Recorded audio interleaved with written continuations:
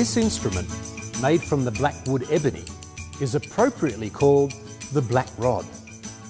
It also has these silver sterling treatments plated with gold, including this swan ornament.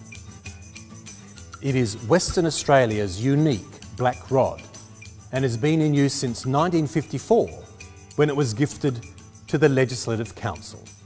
The black rod is the emblem of office and the symbol of authority of the unelected or appointed officer of the Parliament named the Usher of the Black Rod.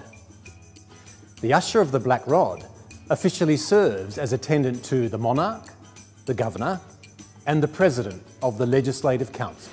Honourable members, the President. At the start of every sitting day, the usher escorts the president into the chamber while carrying the black rod.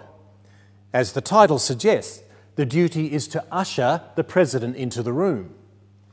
Eventually, the black rod is laid across the table of the House to rest on this brass cradle with the swan at the tip pointing to the government benches. It remains there for the rest of the sitting day and will exit ahead of the President when the House adjourns. The Legislative Council has had both male and female ushers of the black rod. Their other duties include being responsible for security in the chamber, galleries and committees of the Legislative Council, carrying out official ceremonial duties, delivering messages between the two houses, and managing a range of administrative tasks both in and outside the chamber.